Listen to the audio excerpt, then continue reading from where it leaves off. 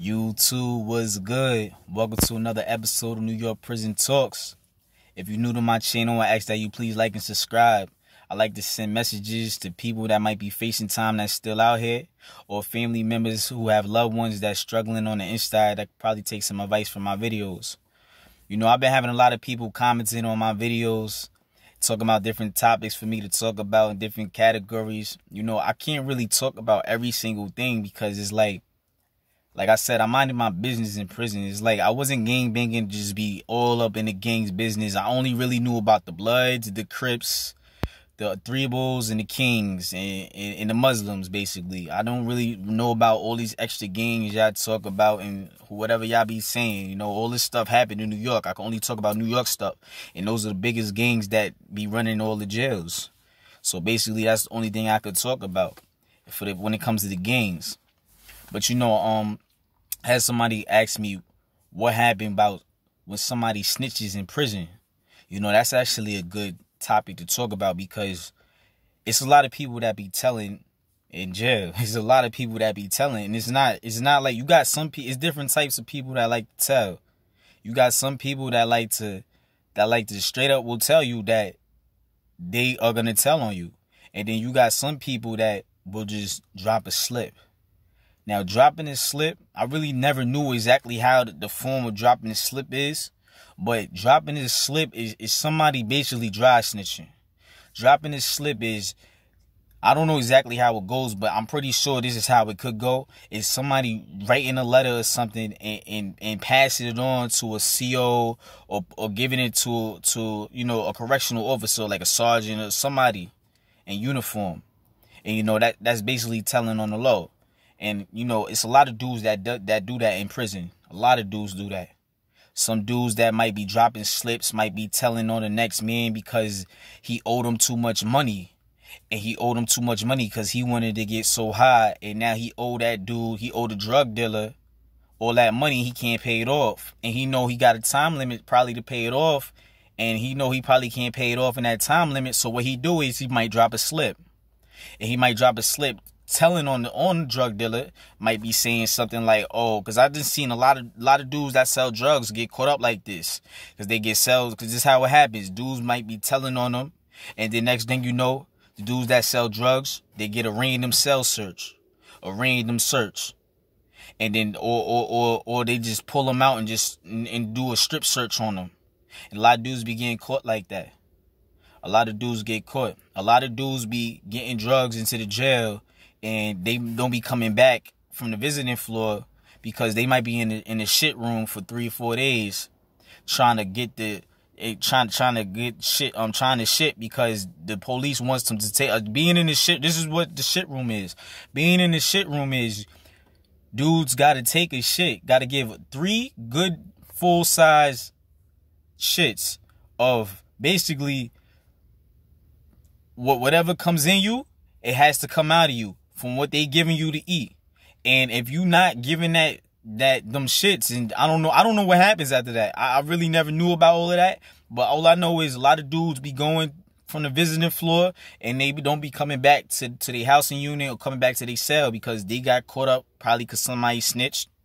Probably because the police probably was on them for a hot minute, and now they probably watched them pass drugs on the dance floor or something. Dance floor is the visiting room. Probably watched them pass drugs on the dance floor, and they probably watched the whole transaction, and now they in the shit room. Now, when you being in the shit room, I don't know exactly how it goes, but I know how it goes. Now, when you being in the shit room, they got to get 3 full shits, and basically, because if you swallowing it or if you swallowing it, you could be good because the shit might not come out of you. But that's why not the shit, the drugs might not come out of you immediately, but that's why you be in a shit room for like 3 days.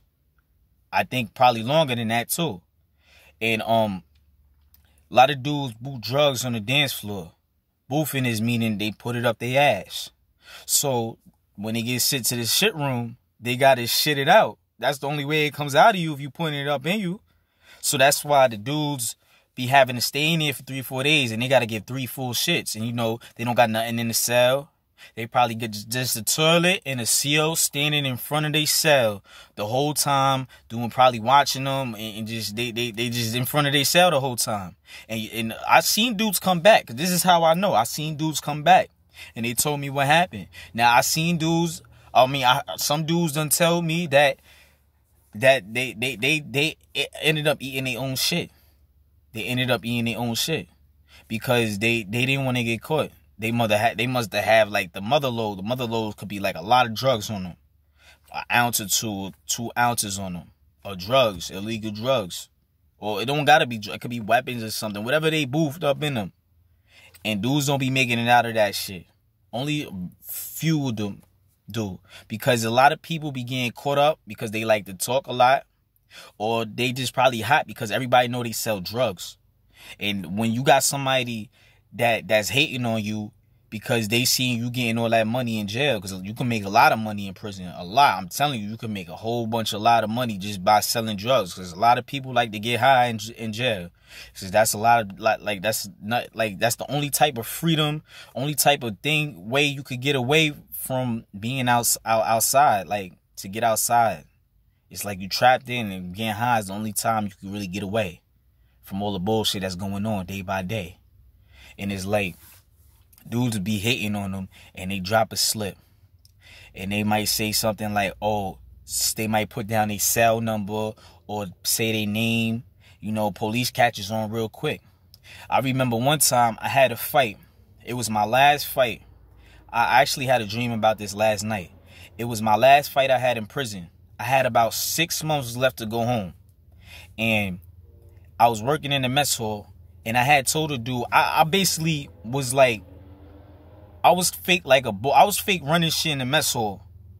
And it was like, again, I was like one of the big mess hall workers that was running shit.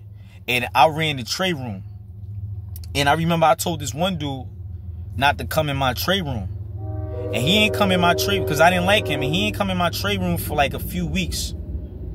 He ain't come in my tray room for a few weeks. Me and him ended up getting cool. He thought shit was sweet though. Just because we cool and I might be saying what's good or whatnot, I might be saying that because I don't want you probably telling on me because I know what type of guy you is. I might just keep a mutual respect, you feel me? But some dudes like that might take that to the extreme and get too comfortable. And when I told him don't come in my tray room, I really meant that, because I really had position in the tray room. Position in the tray room meaning I'm running the tray room.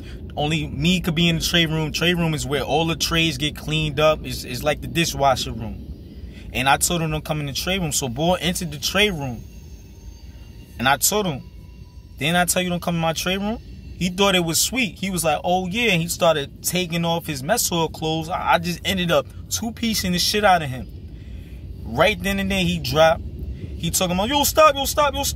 Started beating his ass even more. c.o.s wasn't around because this is the time where all the mess hall workers is eating and they getting ready. They setting up the mess hall, and all the c.o.s, they probably on lunch or something. They not in the tray room because chow was not going on during the time.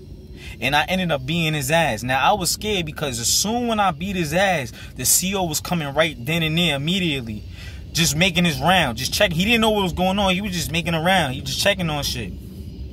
And he ended up having a big ass black eye. Like, I'm not lying about this. He had a big ass black eye. Like, if anybody ever seen the movie Friday, y'all know how Debo beat the shit out of that one dude, punched him out, and dude Red, his name was Red. His eye was like that, but 10 times worse than Red's eye. Like, I'm talking about like it was mad noticeable. c.o.s gotta ask him what happened to your eye. You didn't come to work like that. What the fuck just happened? He ended up telling his c.o. that he slipped and fall in the tray room. Because, the tray room is wet. It's a lot of water on the floor because of the trays and on the machines be leaking and stuff. But the c.o.s wasn't jacking that shit. So, at the time and moment, because they was about to run chow and stuff, so at the time and moment, they couldn't really do too much about it but send him back to his cell because they didn't know what was going on. Now, when they sent him back to his cell, he was under investigation. Under investigation meaning you can't really leave your cell like that until the c.o.s figure out what's going on and the situation's cleared up and stuff. And so he was under investigation. Now, when I had beat him up, it was a few dudes around. It was about 3 or 4 guys around. But you know, everybody's human. And everybody like to talk in prison. So, dudes know that was my trade room. They seen him getting beat up. Now, dudes is wondering, the fuck just happened? Other dudes is telling them what happened. Yo, L just beat him up. L just did this. L just And now, it's so many rats that work in the mess hall, you don't know who might tell. So, for like a whole week, I was kind of scared because I had 6 months to go home. I could talk about this now. I had 6 months to go home. And I was trying to get home on my CR, my conditional release, with my last 6 months. This is why I tell dudes it's very important. It's very, very important to stay out of trouble your last year, your last 6 months. Because if you catch a fight or you catch a drug ticket and you got to make up for the program and you got to take a program or retake the program, you might not make that conditional release date. You're going to end up having to max out if you don't got all your programs completed by the time you're supposed to go home on early. And I had all my programs completed. And if I would have got caught, I never got caught, but if I would have got caught with that fight, I would have had to take ART all over again. ART is basically an anger management program that you had to take if you have a violent crime. And I had a violent crime.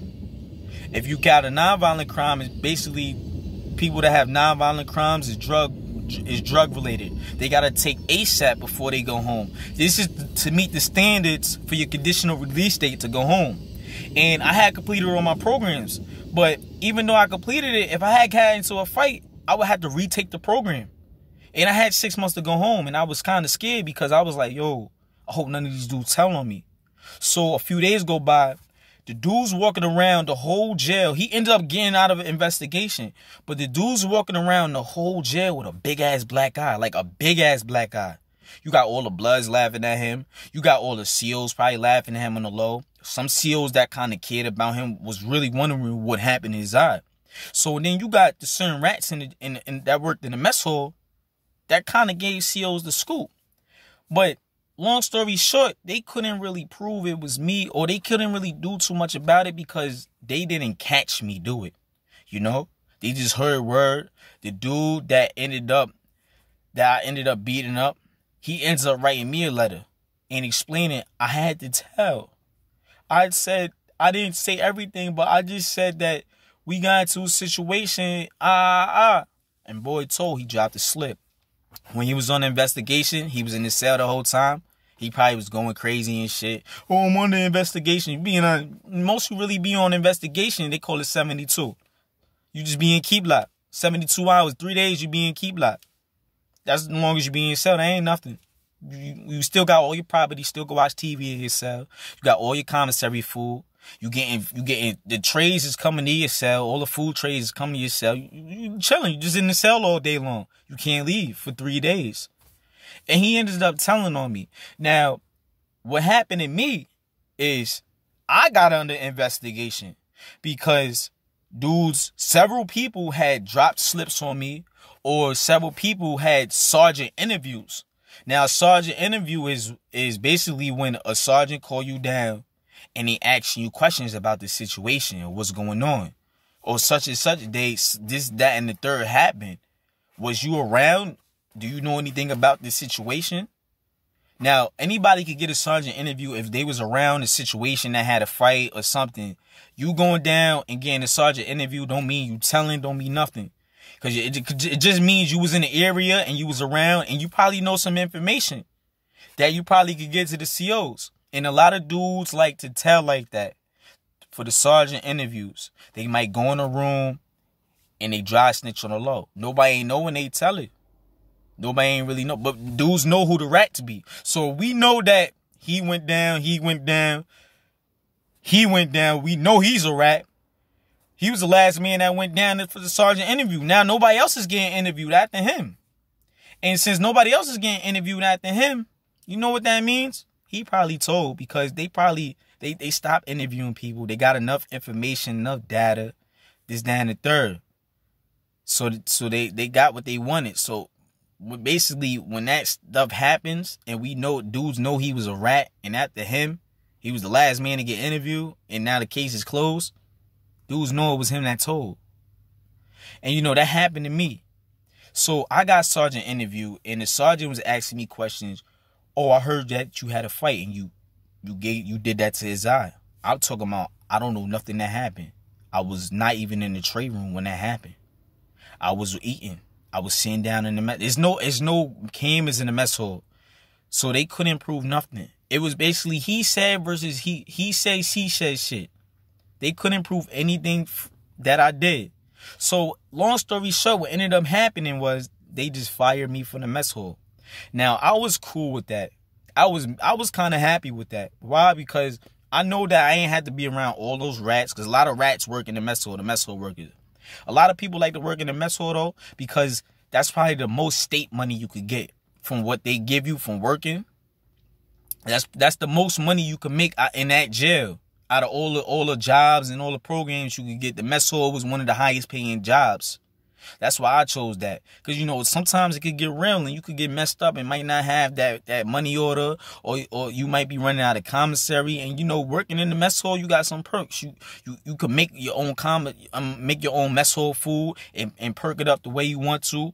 You could steal out of the mess hall if you want to. You could steal raw rice out of the mess hall, brown sugar, because they don't sell brown sugar in that jail. You could steal black pepper, because a lot of black pepper gets stolen out of the mess hall, and a lot of dudes like to cook with it.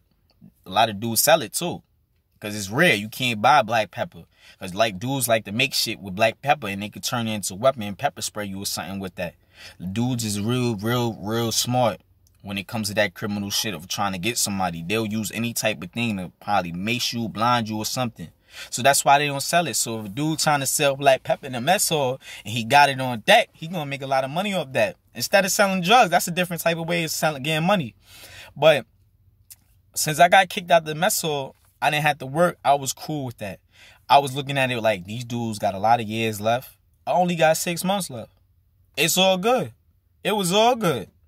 Nothing had happened. Only thing that happened was dude was walking around the mess hall for like a good 3 weeks with a black eye.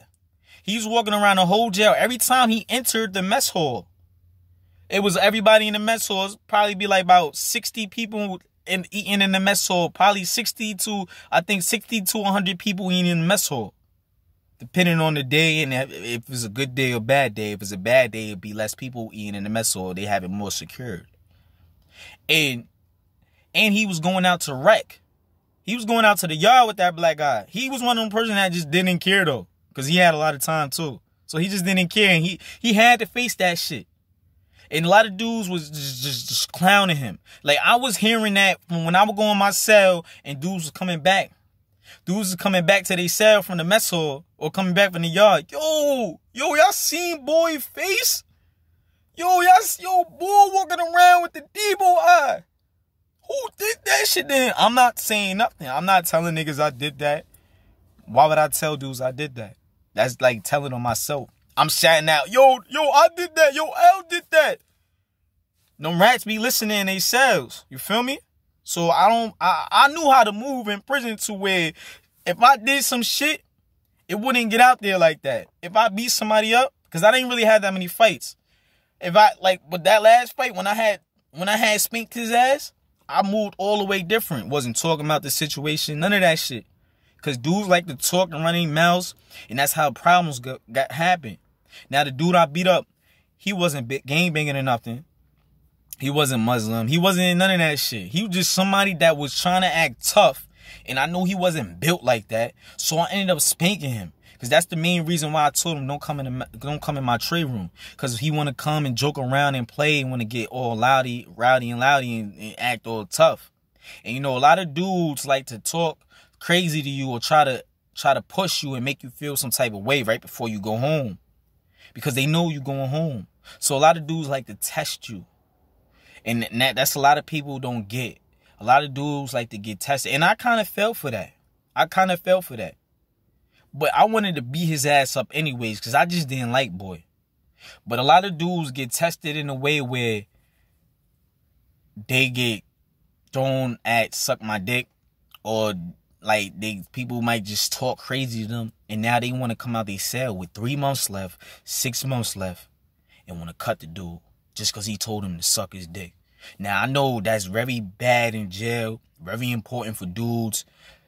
But long story short, if a dude told you to suck your dick in jail, you know you ain't really sucking boy dick. That's 1. 2, yo, you ain't got no choice. If you know you got, especially if you got like 30 days left, just hold that shit down. Because when you get released, all them dudes is still gonna be in prison. They still locked up. Like that dude I beat up, that happened in 2018. It's 2021 and he's still locked up to this very day. He doesn't come home, I think, to like 2026. You get what I'm saying? So it's like, there's a lot of people don't understand that shit. When you get released, you really get released. Dudes ain't getting released out of them maxes like that every day. Not really. And there's a lot of dudes that like I got on track with the dropping the slip.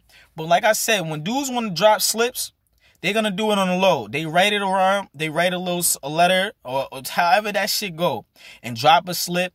And then next thing you know, you might get a cell search or something might happen to you with the c.o.s. They might be changing your location. You might be in this block and you might go to another block because you might be a threat to some people and they just moving you around. They might just keep fucking with you all the time because they know you probably selling drugs. They know you gang banging and they probably don't like you because they little rats be telling everything that goes on. That's another thing. It's a lot of dudes that is like police pets. Police pets is them rats. And you know who the police pets are because the police pets are the dudes that probably be getting like extra privileges or something. Like c.o.s might come in with food, might give them some food or something. Food from home. Or they might talk to them all the time. Soon when the dude come in from his shift, the c.o. come in from his shift, they might be just talking to him though. Hey, how's it going, buddy? I have a whole full-blown conversation. Now, when you see dudes that have a full-blown conversation like that, you automatically looking at the inmate, at boy, like, he's suspect. He's sus. Like, why are you talking to him like that? Because, like, being an inmate and being in jail and prison and you as an inmate, the c.o.s is kind of like the ops. That's how we look at them because they talk crazy to us. We don't really like them. They don't like us and we don't like them. You feel me? So it's like we look at them as like ops. So when we see other inmates or other dudes, I don't like saying that word inmate. Like, I'm just trying to describe it to other people out here. Because I used to be one of them. But when you see other dudes talk to them c.o.s like that, it's like you looking at them like, yo, why are you talking to boy? And then that whole sign, a lot of dudes see that. Dudes pay attention. Dudes pay attention fast in prison. They catch on quick, criminal minded to the max. And a lot of dudes get shot like that. But a lot of dudes also don't get shot because you got some dudes that will straight up tell you to your face, I will tell right on you. I done seen that happen a few times. It usually be the old ones that might say that. That probably got like 30 years into life. They got like 30 years in already, but they got life and they never going home, so they don't care. They will tell you, I will tell on you and press charges on you if you touch me. That's a fact because they know that they could get shot and get a cut. And that they could catch a lawsuit because they know what they doing. They know what they doing. And the c.o.s going to make sure that happens. They going to follow up the paperwork.